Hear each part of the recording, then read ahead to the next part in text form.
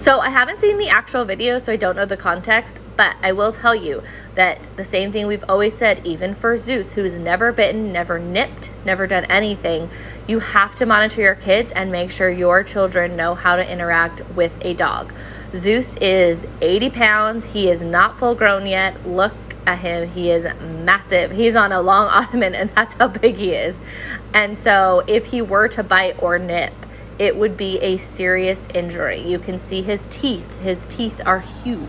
They are massive. Can I see them? Can I see them? Let me see. Look at that one tooth alone.